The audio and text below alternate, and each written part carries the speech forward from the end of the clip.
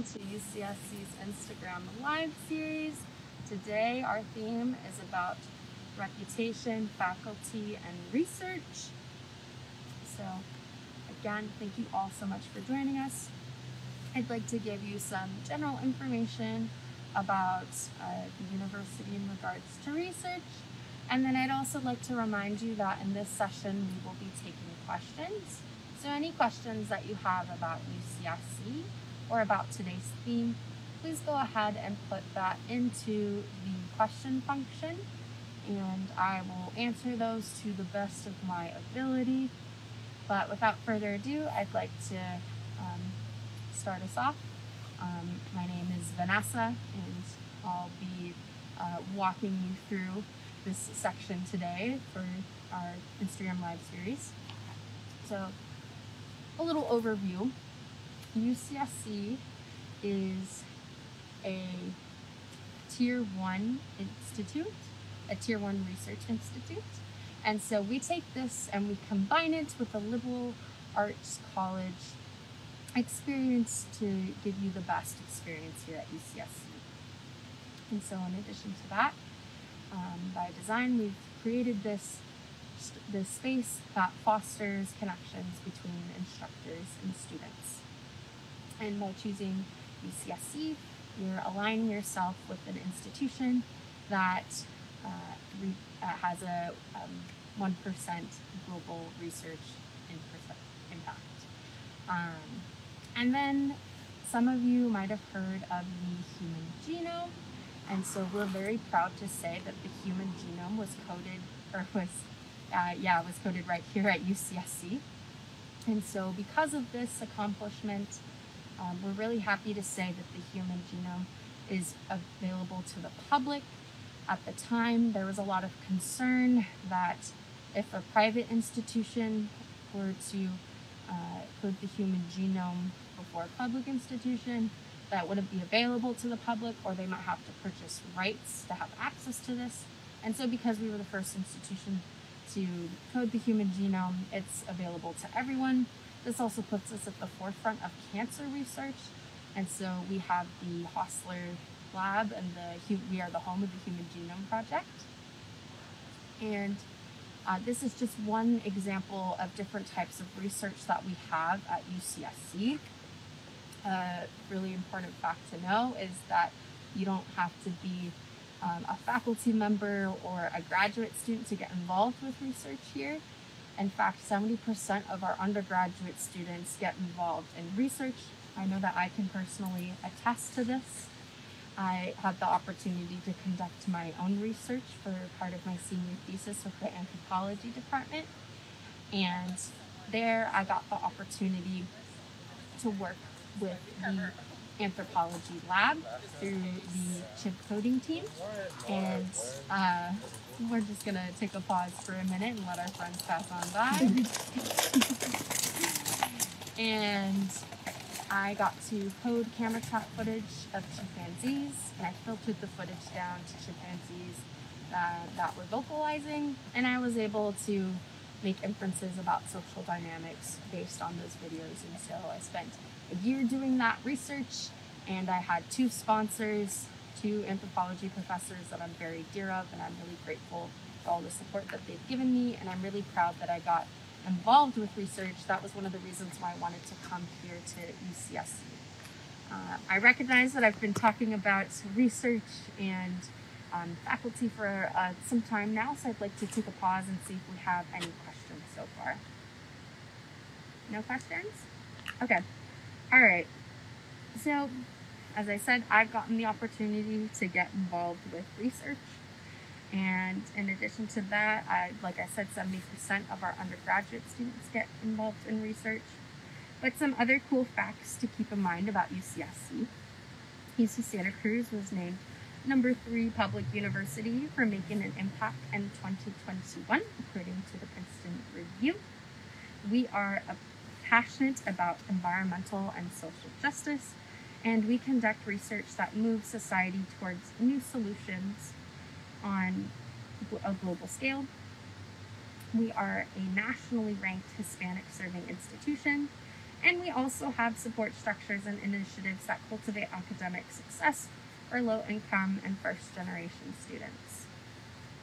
And then lastly, our close proximity to the Monterey Bay gives us a plethora of opportunities to work with the very unique biodiverse ecosystem that's present in the Monterey Bay. So we have our main campus that we're here at right now. You can see all of these beautiful redwood trees and one of the many bridges that we have on campus. And over here is Science Hill. We'll be walking up over there in just a little bit. But this is our main campus. We also have a coastal science campus. And so that's our campus away from campus. And over there, that's where we're able to conduct all of that unique research on the Monterey Bay. We have Long Marine Lab. And so over there, there's a wide array of opportunities for those of you who are interested in the physical and biological sciences, or maybe even the social sciences, where you can maybe potentially work with the cetaceans, the dolphins that are present at Long Marine Lab, or the pinnipeds, the seals that are there. An example of some of the research that's going on over at Long Marine Lab now. There are dolphins there, as I've just mentioned, and they've trained the dolphins to wear a vest. And so what they'll do is they'll ask the dolphin to dive for a specific object, and while they're diving, they'll play a frequency to the dolphins. And so usually when a dolphin dives, their heart rate is supposed to decrease, but when they're stressed, their heart rate will increase. So they're doing this to understand the impacts of sound pollution, not just on dolphins, but on whales in general. And then another cool fact about Long Marine Lab is that some of you are probably familiar with the movie Finding Dory, and that is mainly based off the Monterey Bay Aquarium, which, fun fact, Julie Packard is an alumna of UCSC, and she's the founder of the Monterey Bay Aquarium. But in the movie, there's a rehabilitation center, and that is actually based off of Long Marine Lab, what I just told you about. And so if you scroll down to the credits at the end of Finding Dory, you'll find UC Santa Cruz name is there. Okay. Do we have any questions so far? What is your favorite part of UCSC? Oh my goodness. That's such a good question because it's really hard for me to choose. My favorite part of UCSC. Personally, I'm a huge fan of the redwoods. So what we're looking at right here. And this is such a unique ecosystem. It's really hard to find a forest like this anywhere else on Earth. These are the tallest trees in the world. The ones on campus are a little bit younger, but once you get up to NorCal, you're going to be seeing like these very majestic giants, but they're pretty majestic even from here. And so we're home to such this unique ecosystem, and it has a huge range of different animals that live here. We have our mascot, the banana slug, which they're actually roaming around right now, and I'm super excited because I've seen a few. And then we have a variety of different squirrels and deer. We get some big cats that pass through occasionally, and we have some really cool research specifically on mountain lions, which don't hang out on campus really, but they hang out in the Santa Cruz Mountains. And so we have the Puma Project. And so what they do is they set up camera traps specifically in areas where they think that they'll see mountain lions. And they're doing that to monitor them just because they're a really sensitive species. And usually as human development increases, their populations start to decline. And so that's another type of research that we have at UCSC. But we also have a lot of different birds that live in these trees, and I'm actually taking a birds class right now, so I love spending time just looking and listening. But yeah, my favorite thing about UCSC though, by far, is how supportive this environment is. We're very collaborative. We're collaborative with each other. We have a variety of different resources to help students succeed, from the Career Center to help you learn how to build a resume. For example, I'm a transfer student, so we have STARS, Services for Transfer and Entry students. And so they can give you any kind of support related to being a transfer student. We also have Educational Opportunity Program, and that's for students who come from traditionally underrepresented backgrounds. I could do a whole session just based off of the different resources we have to help students succeed. But in addition to that, the people here are just genuinely nice. You could be walking out down this bridge and forget where you are and ask someone how to get where you need to be, and they'll answer with a big smile on their face. In addition to that, we're supportive with our resources, we're supportive with each other, and we're supportive with each other in our research. We're very collaborative. We have a lot of interdisciplinary studies here. We have collaborations between the arts and the Jack Baskin School of Engineering, for example, with video game design. To get the human genome coded, we had a collaboration between the physical and biological sciences and the Jack Baskin School of Engineering. And then we often get lots of collaboration between the social sciences and the humanities as well, and really a mix of everywhere in between. And so being able to see this really supportive network thrive is one of my favorite things that I'm personally really honored to witness as well. Do we have any other questions? Is research required for any specific majors? That's a good question. So for the most part, no, it really depends on your major. There are some majors where it is required for part of your senior exit. So one major that I can think of specifically, I believe, is applied psychology, and it is required to have some research in order to graduate with that degree. That is, or no, it's not applied, it's intensive psychology. And so if you wanted more information about that, you can look at our psychology website. You can reach out to an undergraduate psychology advisor. But we also have a wide array of majors where research isn't required, but you're more than welcome to get involved with research to help you engage with that major. Or maybe if you want to be interdisciplinary, to engage with multiple fields. And then something that's really helpful that I do is when you come to UCSC and you think you know what major that you'd like to declare, you can meet with your major advisor and they can walk you through all of the requirements that you need to graduate with that major. And so in that space, they would tell you whether or not you would need, for example, research. Another thing to consider, it might not be required, but you could also use it to graduate. So for example, with my anthropology major, there's a few different ways that you can satisfy the senior exit requirement. You can take a course over 1 quarter, and that's more generalized. You can take a more specialized course, again over 1 quarter, or you could do a senior thesis over the course of a year and get to do your own research. And some majors let you do a senior internship as well. So it really depends on the major, and I highly recommend looking specifically at the major that you're interested to learn more about those requirements. Do we have any other questions? What is our acceptance rate? What is our acceptance rate? I believe as of 2020, our cross acceptance rate was 64%.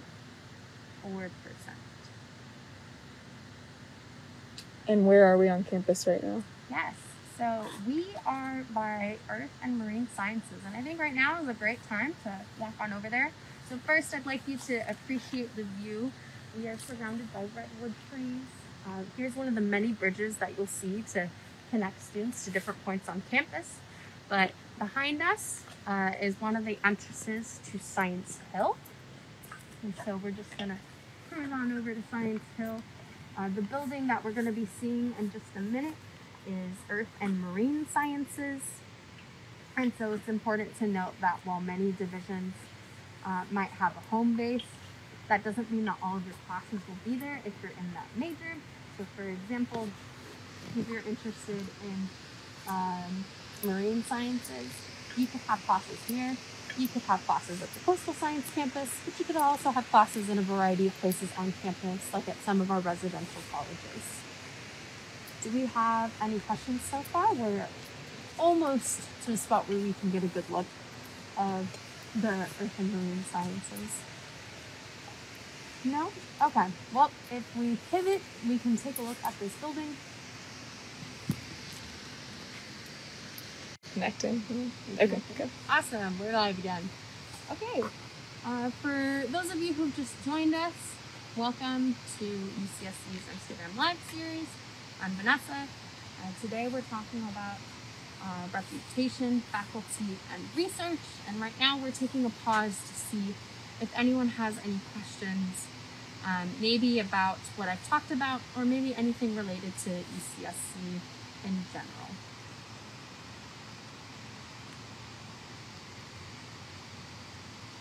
Do you have any transfer questions? As a transfer student, are you automatically placed in Porter, or can you live somewhere else? So that's a really good question. So I'm actually a transfer student. I transferred in fall of 2019. This is actually my last quarter here at UCSC. And so for all of those transfers coming into UCSC, it's important to know what your housing options are. And so our biggest transfer community is in Porter College. And so we have some residential dorms over there that a lot of junior transfer students will live in. After that, we also have the Redwood Grove Apartments, which is a community of transfer students 23 and older, regardless of college affiliation. I got to live there and I personally loved it. I got to live with 500 girls. My backyard was the redwood forest. I had my own kitchen. I got to cook my own meals. I could look out my window and see all sorts of cool birds. So that's a little bit about the Redwood Grove. And then every residential college at UCSC has a themed floor that's just for transfers. And then lastly, another common option that transfer students take advantage of is the UTC, the University Town Center, which is located in downtown Santa Cruz. And it is studio apartment style living. And it's UCSC affiliated housing, but it's just located in downtown Santa Cruz. It's right across from the metro station, and so you can easily take the bus to get to campus. So coming back to the first question, if you're a transfer student, do you have to live at Porter College? The answer is no, you don't have to. And then a follow-up to that, you don't have to be affiliated with Porter College. You could be affiliated with any college on campus, and you can live at Porter College if you'd like to. Do you have a question? When is the deadline to apply for on-campus transfer housing for winter 2022? That is a good question. I don't know the winter housing deadline off the top of my head. I know that usually the fall housing deadline is early in the summer, usually around June. But I would encourage you to go to our housing website and to reach out to a housing representative to get that information. You can find our housing website, I believe it's at housing.ucsc.edu, and you can reach out to a housing representative. If you know what college you're affiliated with, I would also recommend reaching out to the housing representative that's affiliated with your college. And then in addition to that, if you're looking for off-campus housing, I highly recommend checking out our community rentals office. It can teach you things about what is a lease, how do I be a good tenant, and help you navigate different housing locations off campus. We have another question about research. Is there a lot of opportunity for field research or laboratory work in the science majors? Yeah, there's a plethora of opportunities. I know personally, I'm in environmental studies and anthropology, which is in the social sciences, but I find that there's a lot of overlap with the physical and biological sciences, especially with environmental studies. And so, for example, environmental studies offers field quarters where you can go out either at UCSC and learn how to collect data, or maybe you can do the super course and you can go throughout California and learn how to collect data and make observations and immerse yourself in the research process. We also have a plethora of different field opportunities just in the county of Santa Cruz. We have the Redwood Forest, we have the Monterey Bay, we have these grasslands that kind of surround the campus. And then we also have a variety of different research happening in our labs. And so earlier I mentioned that we're home to the the Hostler Lab, or the human genome lab, the Human Genome Project, which puts us at the forefront of cancer research. And then we also have a variety of other different research happening at our labs. And then, for example, I'm in anthropology, and over in our anthropology lab, one of my professors works with stable isotopes, and she works on stable isotope analysis. I know a peer of mine who's assessing the isotopes found in the feces of different primates to learn about weaning behavior. And then other colleagues in the anthropology department are working with ancient DNA and working with the remains from, example, like a really old shoe, and then seeing what kind of DNA they can extract from that and what we can learn from that. So there's a huge variety of research that you can get involved with if you're interested in research. Another thing that I recommend checking out, we want our UCSC students to get involved with research on campus, and I believe if you look at our undergraduate honors program, a good contact to reach out to is Don Bard, and he would be more than happy to give you a general overview about research at UCSC as well. Do we have any other questions so far? Okay. Well, I think we can wrap it up unless we have any other questions in the chat so far. Again, today we were talking about faculty research, and this is for our Instagram live series. And then again, final call for questions. Otherwise, we're gonna bring it to a close. No? Okay. Well, thank you all so much for joining us today. I hope that you consider UCSC when making or when you're applying for your application. Just a reminder that deadline is going to be on November 30th, which is at the end of this month. And we recommend that you try to get your application in before that, just because a lot of people will be submitting their application on the deadline. Anyway, again, thank you all so much for joining us, and we are wishing you a wonderful rest of your day.